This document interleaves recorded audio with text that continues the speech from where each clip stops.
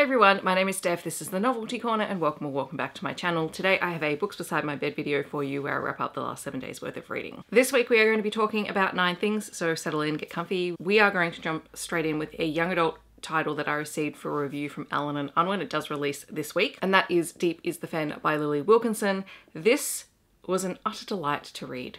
It is a YA fantasy. It is set in a world that is recognisably ours, but at the same time it is also very different. We are following Mary, who is a young girl who has grown up with her 2 best friends. They've spent their entire life together, and it is their last summer before they go their separate ways. Sol is leaving for college, Mary has a scholarship for college in another town, and Teddy, who is the boy that she has had a crush on for the longest time, even though she told him that he was never allowed to fall in love with her, is staying in the town and becoming one of the Toadmen. The Toadmen are a secret society of men only who uphold some pretty dated thinking, but also dabble in dangerous magic. Magic in this world is tightly controlled, and if you do anything outside of that, you can be caught, captured, and rehabilitated.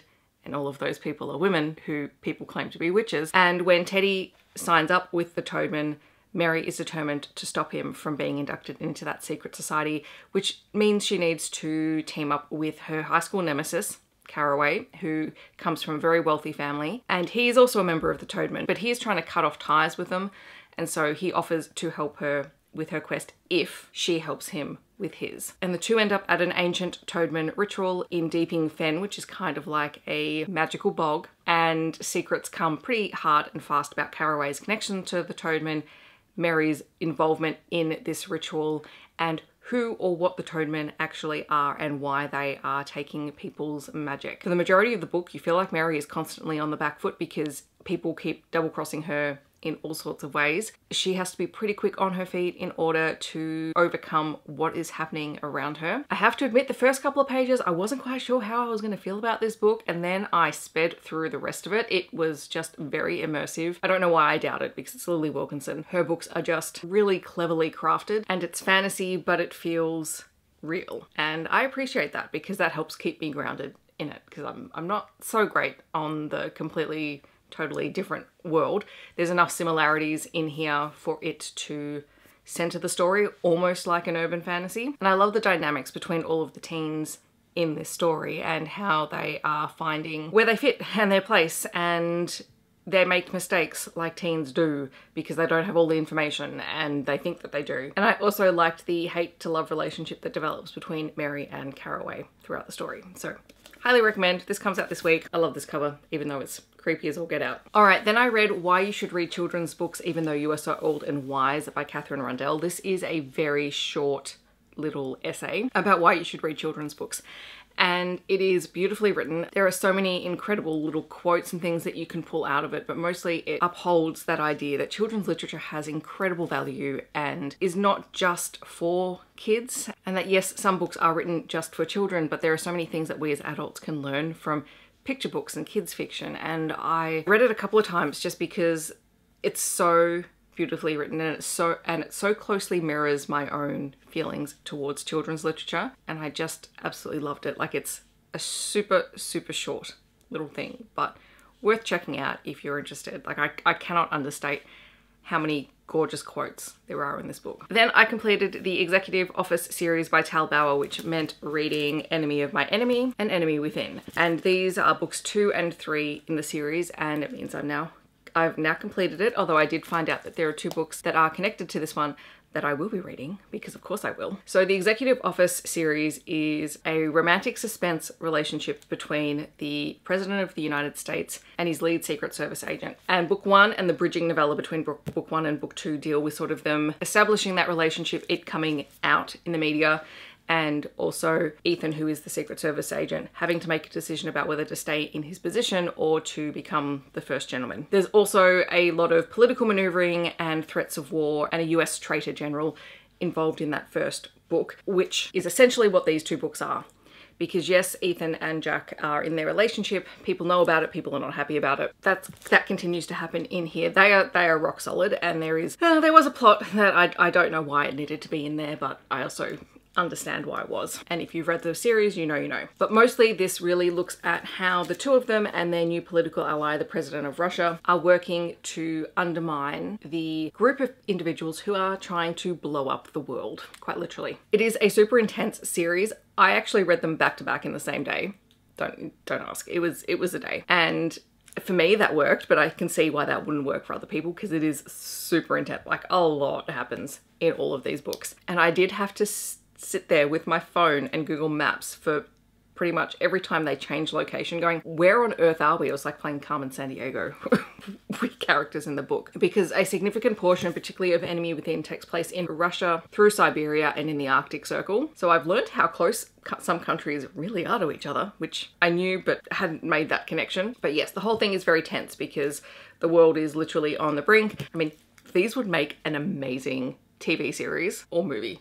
Like, they were just that kind of intensity. I also read A House with Good Bones by T. Kingfisher. This was an audiobook that I got out from Libby, and it is about Sam, who is an entomologist, and a project that she was working on has been postponed. So she's come home and she's staying with her mum in her grandmother's old house. And strange things begin happening, like ladybugs appearing or covering her entire room in the middle of the night. And she's constantly cutting her skin on rose thorns in the garden. And she has these really disturbing memories of her grandmother and the way that she treated her, but also how she threatened Sam and her brother with the underground children. And ultimately this story is very much a horror kind of story, and Sam and her mum and some of the other people in the street where she lives get caught up in the history of this house that has its own sort of sordid magical history with her grandparents and her great-grandparents. And it was honestly at times kind of creepy, but it does very much feel like a T. Kingfisher story in that it's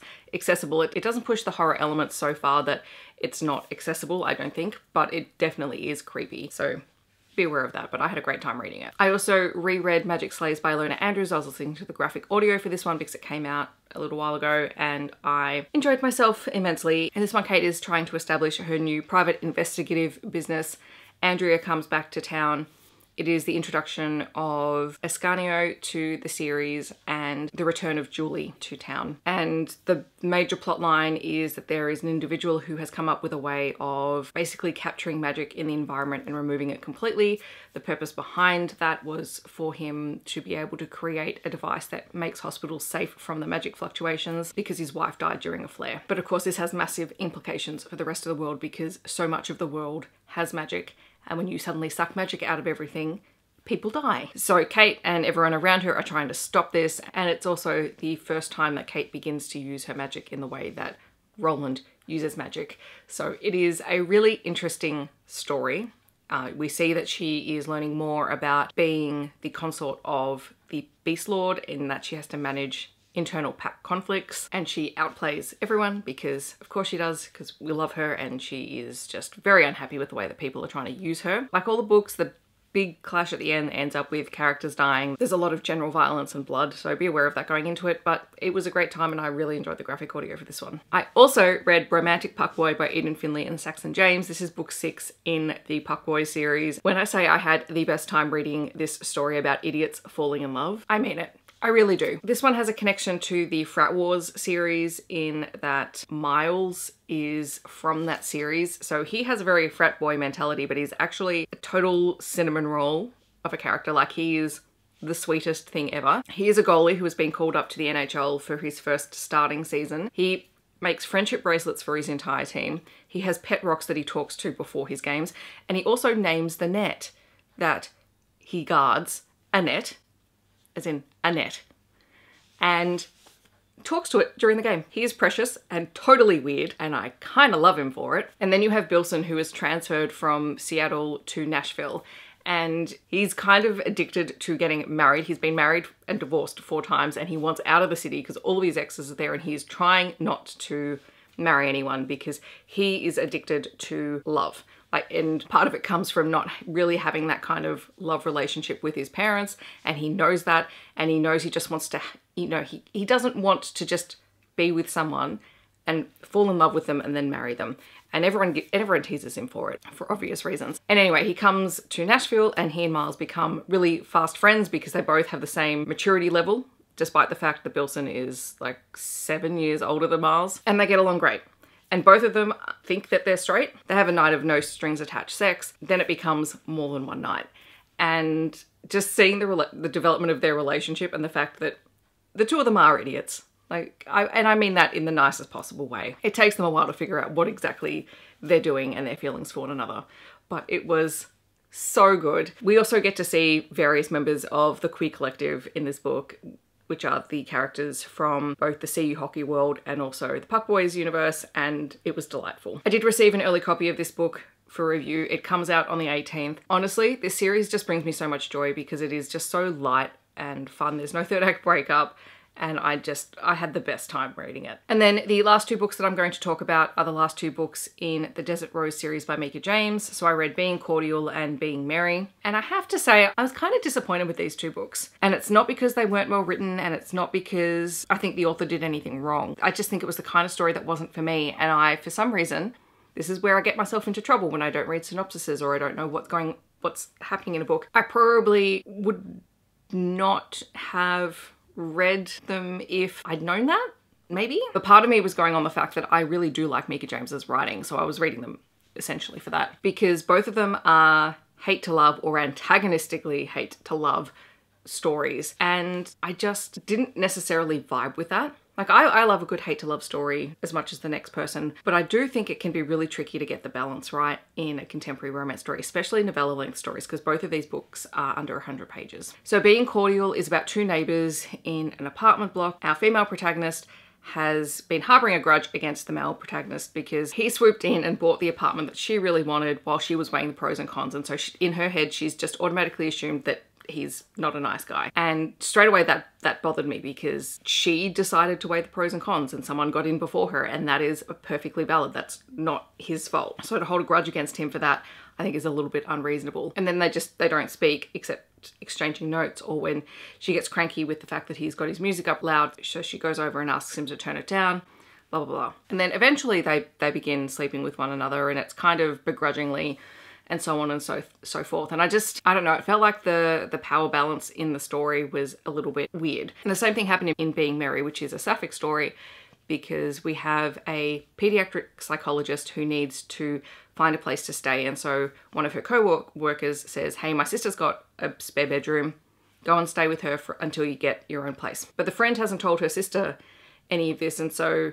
our main character turns up, and the sister is annoyed because she's a homebody and alone and she wants her own space, blah, blah, blah. And then we have one character who is obsessed with Christmas and the other who doesn't. And then there's a massive blow up about that. And I actually felt very uncomfortable in that scene in terms of their relationship. It's not that it's not a realistic situation, because it is, but I don't know how their relationship progressed from there. I mean, it's not a life-changing argument, but the reaction and the way that one character doesn't actually consider the feelings of the other person is a bit weird. So am I glad that I finished the series? Yes, because I like finishing series, and I genuinely do like Mika James's writing.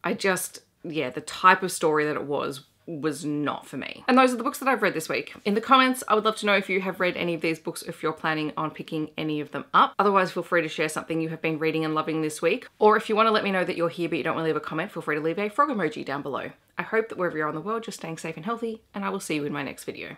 Thanks so much for watching. Bye everyone.